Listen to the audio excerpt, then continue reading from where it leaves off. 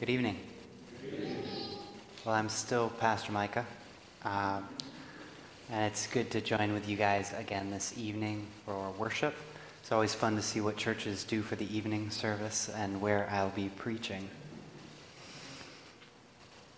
Our call to worship this evening comes from Matthew 11, verses 28 and 29. Jesus says to us, "Come to me, all who are weary and burdened, and I will give you rest. Take my yoke upon you and learn from me, for I am gentle and humble in heart, and you will find rest for your souls." Our opening song of worship is Our Great Savior, and I'm assuming it's on the thing behind us, or is that? Yeah. Okay, fantastic. You join me in worship.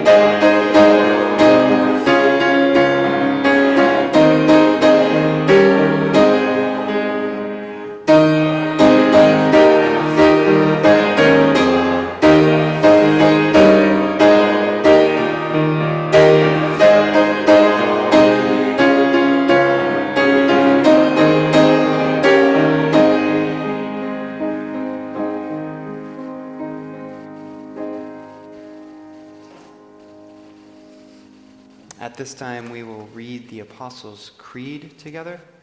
The Apostles' Creed was actually quite often used in the early church as a baptismal creed. So it actually kind of fits tonight because one of the things we'll be exploring is the essentials of the gospel. The Apostles' Creed is sort of actually, I would argue, the second shortest summary of a confession that sums up all the essentials of the Christian faith. And so it's valuable to know, and I encourage you, if you haven't, to memorize it. I'm going to read it because I always forget it when I do it in front of people, but I have memorized it. Will you join me? I believe in God the Father Almighty, creator of heaven and earth. I believe in Jesus Christ, his only Son, our Lord, who was conceived by the Holy Spirit and born of the Virgin Mary. He suffered under Pontius Pilate, was crucified, died, and was buried. He descended to hell. The third day he rose again from the dead. He ascended to heaven and is seated at the right hand of God the Father Almighty. From there he will come to judge the living and the dead.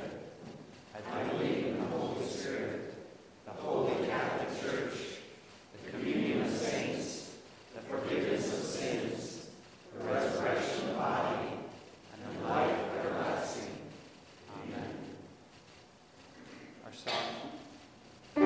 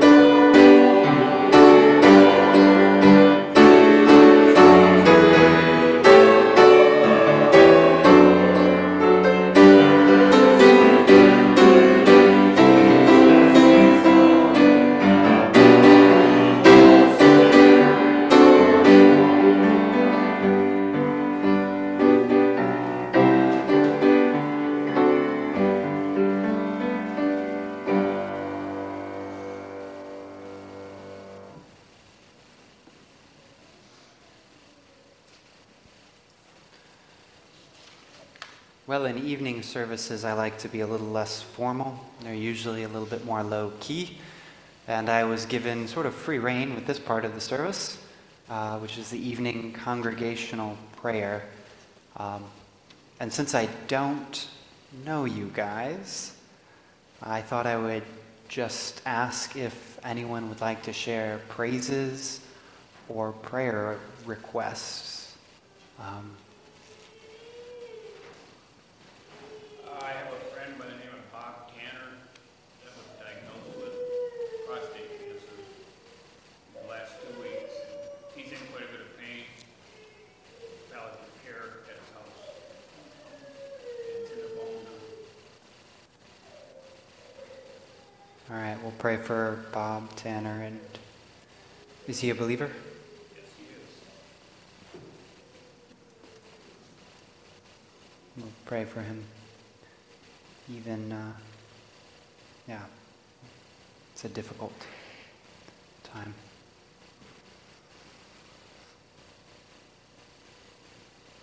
Thankful that Henry and Nancy Spencer are back home from South. Henry and Nancy? Where were they? Florida? All right.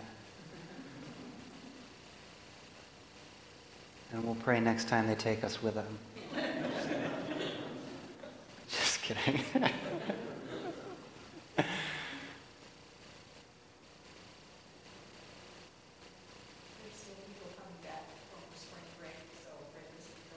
Yeah.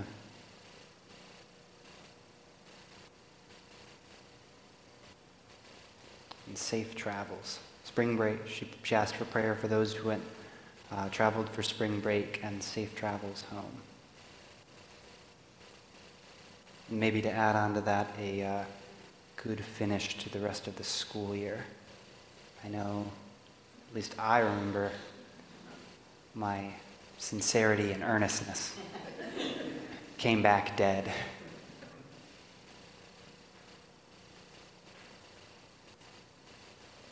Anyone else?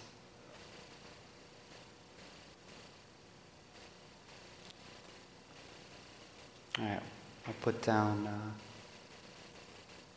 council and the search committee.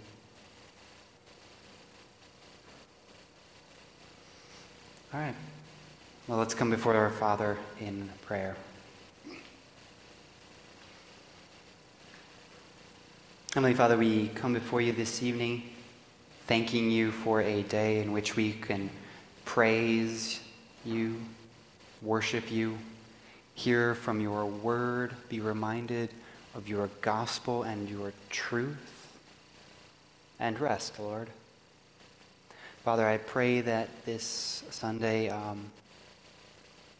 will have restored our souls, and as we look forward to the week ahead, that we might go forth having been rested, having been fed and encouraged by your word and your truth, to go and proclaim and to live, to be salt and light, your hands and feet, to a world caught up in darkness.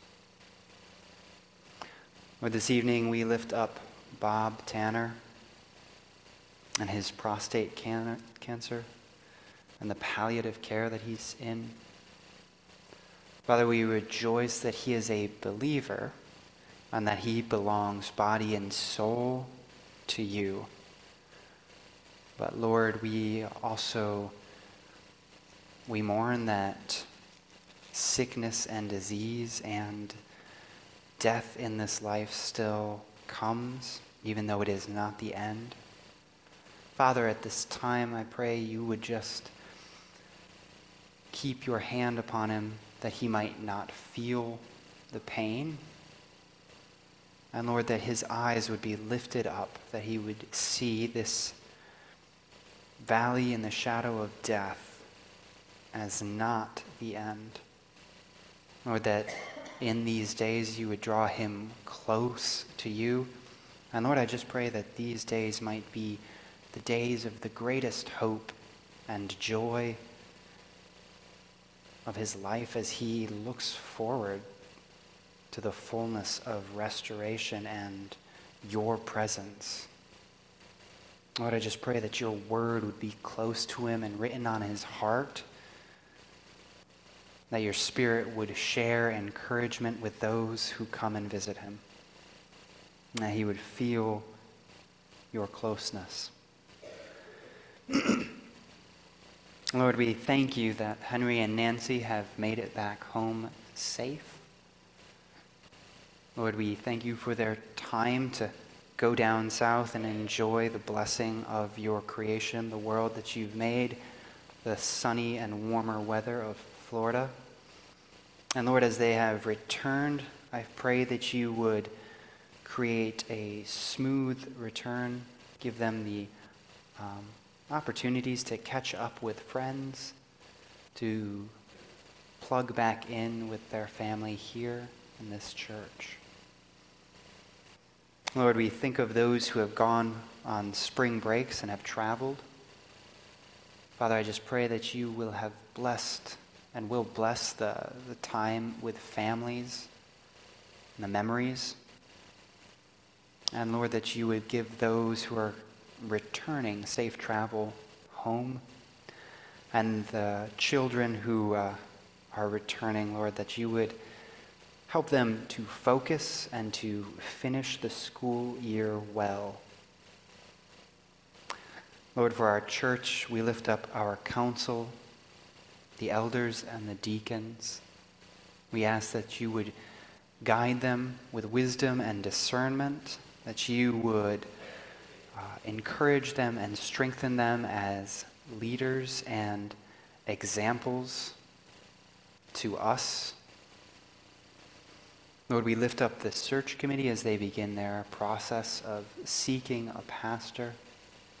And Lord, I just pray that you would give to this church patience and trust, a reliance and a waiting on your will and your time. Lord, I also lift up our country and its leaders. Father, I pray for repentance where there needs to be in our leaders. And I pray for conviction. Also pray that you would set upon their hearts a desire to lead and institute laws and practices that are just, true, and righteous, that they might seek the prosperity of those whom they oversee.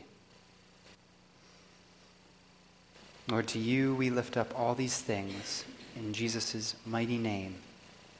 Amen. Our offering this evening is for Tri-Unity Christian School. Is that the one right over there? No? Well, it's in Wyoming. Do the deacons come forward at this time? Cool. Well, I invite the deacons forward.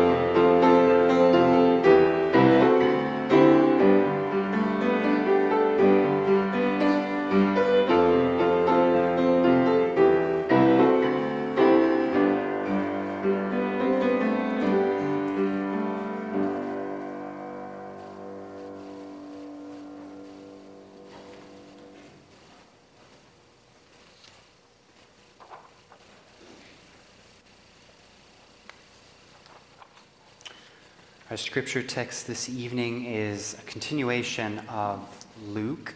It'll be Luke chapter 24 again, verses 36 through 53. And I don't have the page for that. Actually, 1644.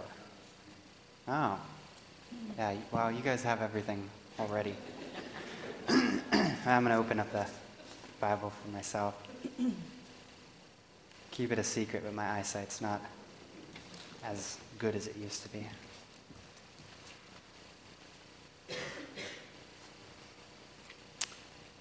Let's pray before we come to God's word.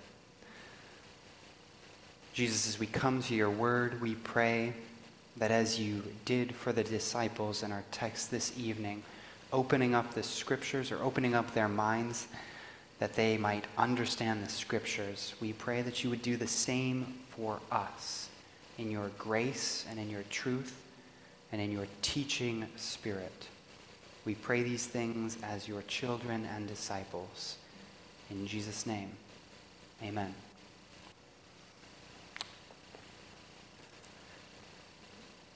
While they were still talking about this, Jesus himself stood among them and said to them, "Peace be with you." They were startled and frightened, thinking they saw a ghost. He said to them, "Why are you troubled? And why do doubts rise in your minds? Look at my hands and my feet. It is I myself. Touch me and see. A ghost does not have flesh and bones, as you see I have." When he had said this, he showed them his hands and feet. And while they still did not believe because of joy and amazement, he asked them, "Do you have anything here to eat?" They gave him a piece of broiled fish, and he took it and ate it in their presence. He said to them, "This is what I told you while I was still with you. Everything must be fulfilled that is written about me in the law of Moses, the prophets, and the Psalms." Then he opened their minds so they could understand the scriptures. He told them, "This is what is written.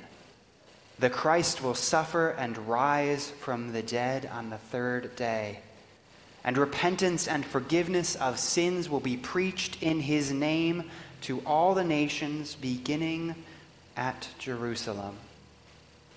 You are witnesses of these things. I'm going to send you what my Father has promised. But stay in the city until you have been clothed with power from on high." This is the word of the Lord to us this evening. Thanks be to God. You have no idea how many churches I preach at, and they don't know how to respond, or they don't know that that's the response. It's always fun. Well, this evening the sermon is a little bit more laid back. I have 3 points, and instead of maybe it's more of a simple teaching or observations that I'd like to draw out of the text and teach and apply to our lives or in our understanding of the Christian faith. Earlier tonight we talked about the Apostles' Creed, right? And we said certain things like, I believe in the resurrection.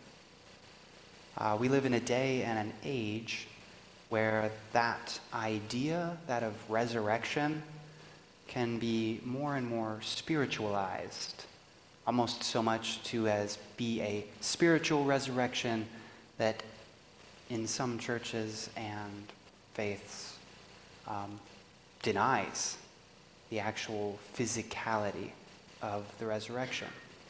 And so on a text where I preached this morning, and I hope you were guided or encouraged to look to the next life, it's actually pretty cool / somewhat odd to note that this text is pretty earthy. It's pretty real, and it's pretty grounded. Take a moment and look at just the first paragraph of our passage tonight. I'm saying verses 36 through 42, and note just how physical that is, how grounded in reality and flesh and bone. You'll see all these senses brought forth or emphasized, right? The physical standing of Jesus, touch me, see me, and then to the extent of he even eats, physically eats, as only people, real people do, right?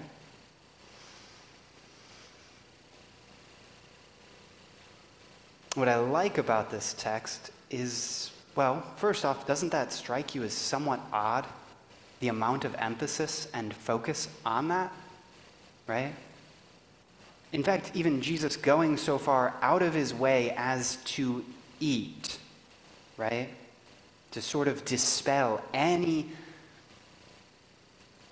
silly self-doubting which they might have. And for a passage which follows this kind of disappearing act, which we see in the passage before, right? Where he vanishes before them, it emphasizes the earthiness. Now, why might that be important? And why might this section right here, verses 36 through 43, be something I really hope you hold on to as shaping your Christian worldview? Well, it's because throughout history, Christianity has had, I'm going to call them heretical deflectors or sects, S-E-C-T-S, which downplay the actual physicality of the resurrection.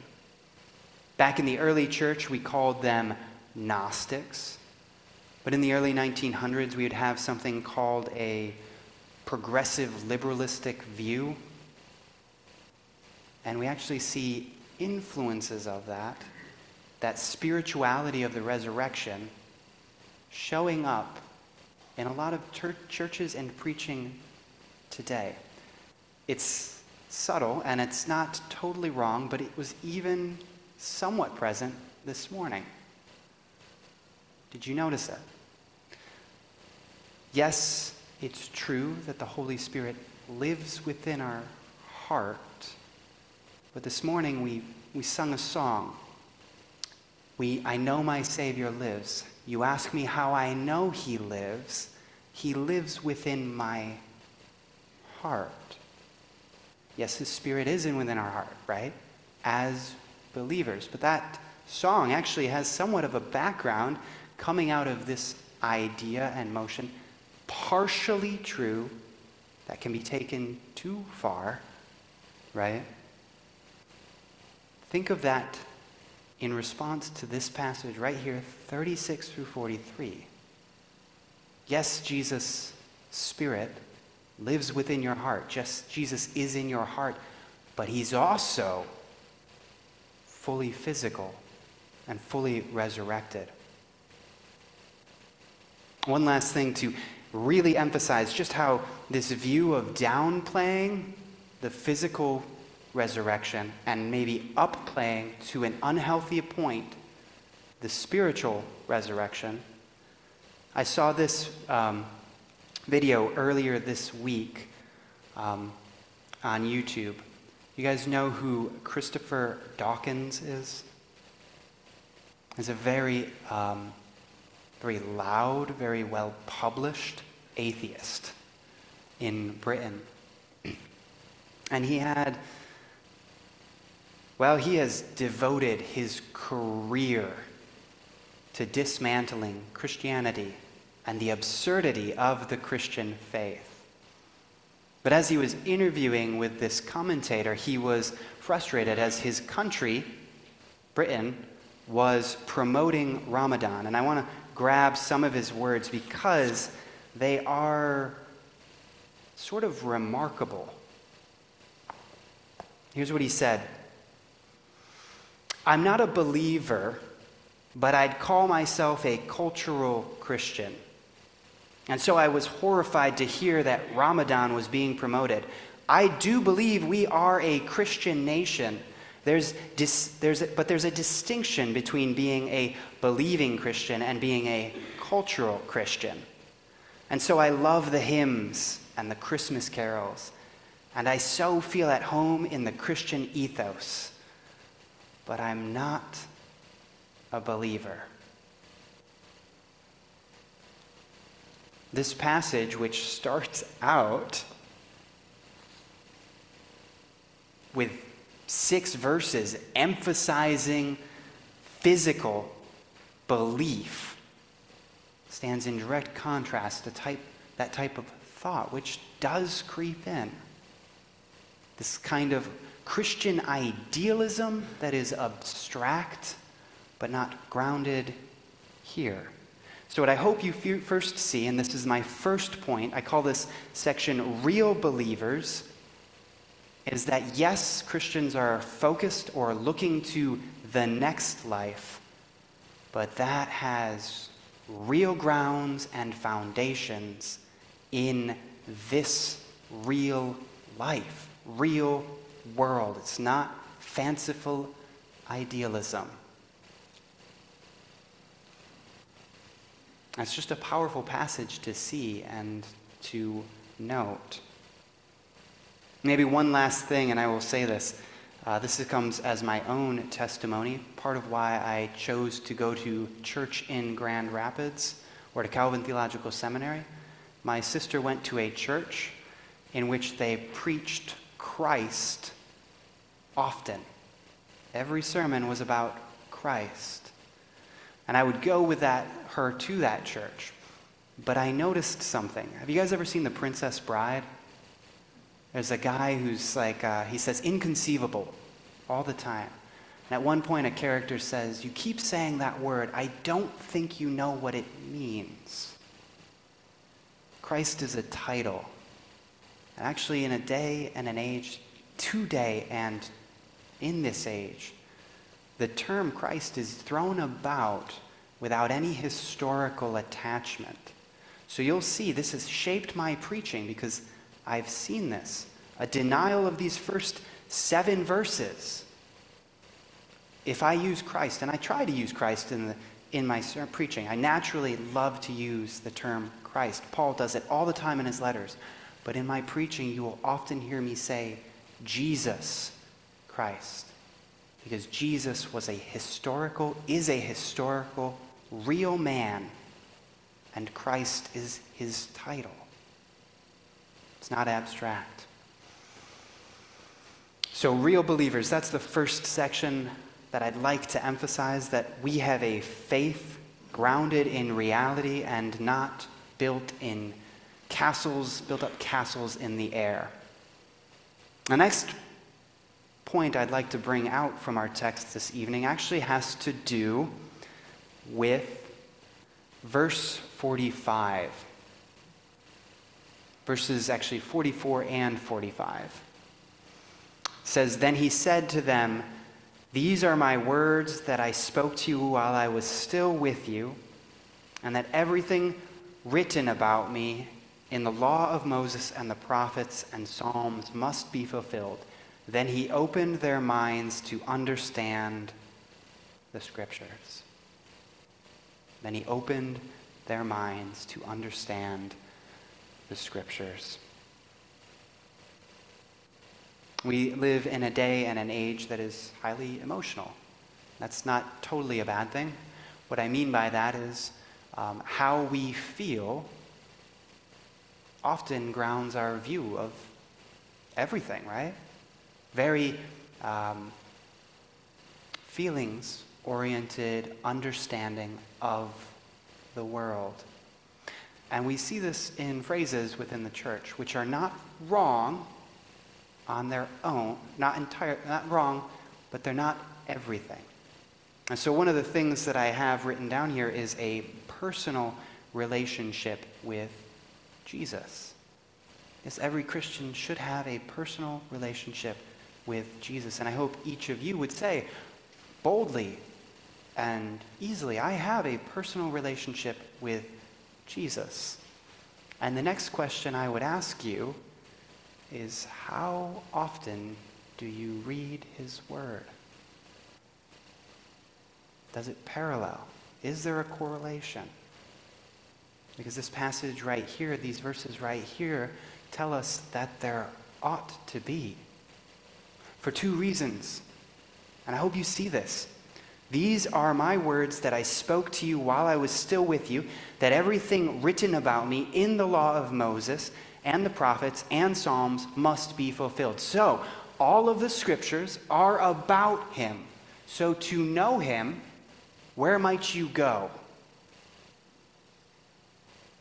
To truly know him, you should be driven to the word. But then that goes on. Do you see how he reveals himself to them? This is Jesus' initiative. This is Jesus' prerogative. He opens their minds to understand the scriptures. We live in a day and an age where biblical illiteracy is a term that is legitimately been coined. And if you don't know what that means, it means that people don't know their Bibles. And they don't know what's in their Bibles. There's a whole sermon series. Actually, a friend of mine did a sermon series on phrases that sound biblical but aren't actually in it. This passage reminds us and should ground us with a personal relationship directly correlated with Scripture.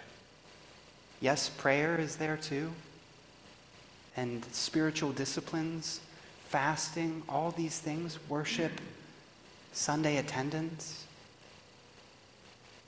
But to know him, how he reveals himself, he intentionally, willfully chooses, and it's by his initiative. He reveals himself through the scriptures. Finally, and this is going to be homework out of this passage for you. It's something I've done at churches that I like to do. It's just a test. Test is probably too strong of a word. It's something to spur your mind to think. So I've talked several times now about partials, but not the whole, right? This morning I asked you about Romans 3:23, the verse section that we all know by heart, but then the full meaning and the purpose of it, right, which continues on, are freely justified. Here's my homework question, my third observation from this text. The question and the homework is for you to go home and write in 3 to 4 sentences, what is the whole gospel? What are the 5 elements? Just like the Apostles' Creed, those elements that are core to the Christian faith. Yes, there are churches that have all sorts of differences, but to be fundamentally within the Christian faith, the Apostles' Creed is about as simple as it gets. I mentioned earlier the other creed or confession that I believe, which is simpler. This is maybe the least orthodox part of me. It's both tongue-in-cheek. I think the simplest confession we see in Scripture is Doubting Thomas's, "My Lord and my God." That's all one needs to say to be Christian. But with a Bible that's this many pages, with all the information, it's a pretty vague confession, don't you think? So what is the gospel? And I will ask you to go home and do that, but I will give you some guidance and hints. Usually when I teach this, I make them come up with it first. For that, I want you to look at verses 46 through 48, because I think it does a good job of capturing the few elements that are absolutely necessary. Thus it is written that Christ should suffer and on the third day rise from the dead, and that repentance for the forgiveness of sins should be proclaimed in his name to all the nations, beginning in Jerusalem. You are witnesses of these things. One last point on the realism of this text. The "you are witnesses of these things" is said in the Greek. It's said in the indicative mood, which is the mood of reality. I absolutely love Greek for that because it's a man's language. If you say, "I'm fine" in the indicative mood in Greek, it literally means I'm fine. It's teasing there. So what do we see in this passage, in these verses here? Well, first you see that Christ must come, suffer, and die. That there is a wage to be paid. Then you see repentance is necessary. What is repentance? A turning, a change, authentic. You see forgiveness is present. You see sins stated in this verse, which is something churches avoid and gospels today don't always state. It's a truth that in American churches we have gospels for good people. But here, this is towards sinners. Finally, we have purpose in the proclamation and the witness. And that is brought to completion and will be continued in this at the end of this gospel, but it says, "Behold, I am sending the promise of my Father upon you, but stay in the city until you are clothed with power from on high." Power from on high to do what? For what purpose? The proclamation in his name of the things we've seen in the gospel, that sin, repentance, forgiveness, and death on the cross. So those are the things that I hoped to bring to your attention, things that I hope we will dwell on and think on, and maybe in the weeks ahead see opportunities to correct or share or just be more grounded in the fullness of our faith.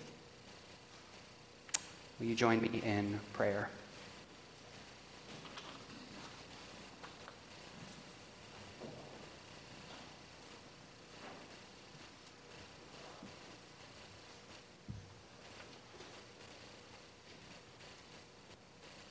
Heavenly Father, we just thank you that you have given us sound doctrine, full reason and reasoning to believe. Lord, that you're given us your word and your truth, and then you haven't just left us with dull ears and slow hearts, but you have opened up your word that we might live, not on bread alone, but from it, from what you say and speak to us and over us.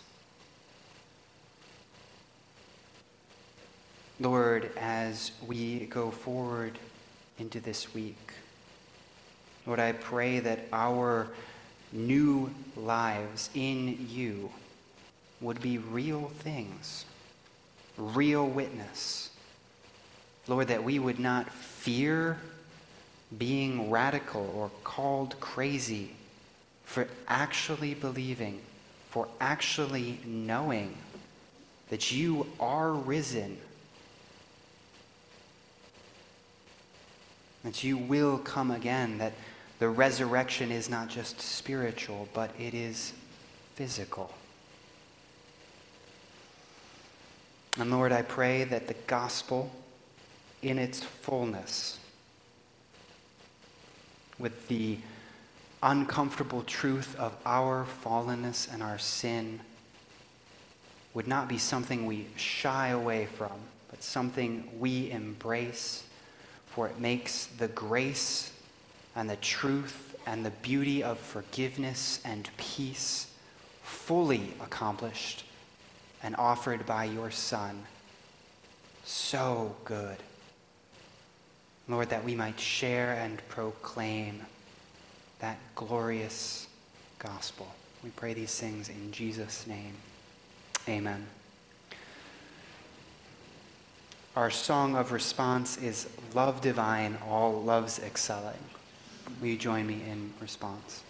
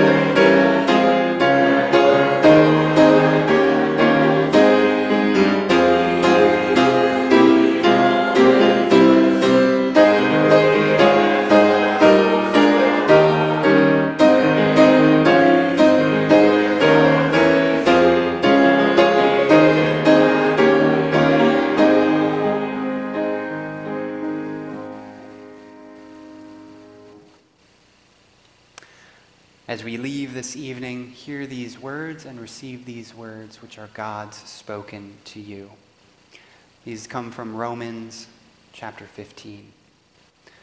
Now let the God of hope fill you with all joy and peace in believing, so that you may abound in hope by the power of the Holy Spirit.